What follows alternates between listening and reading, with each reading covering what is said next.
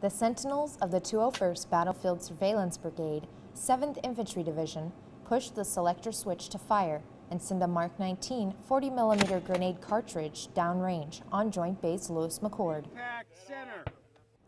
And what makes a soldier want to perform better at a Mark 19 range? A little competition. While there is competition going on between the companies, it does bring the companies closer together.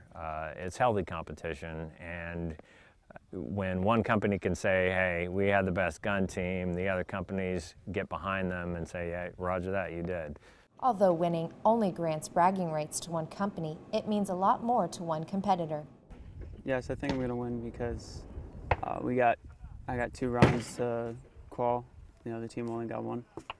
Better ready to hit some targets. Because make my NCOs, my command team proud.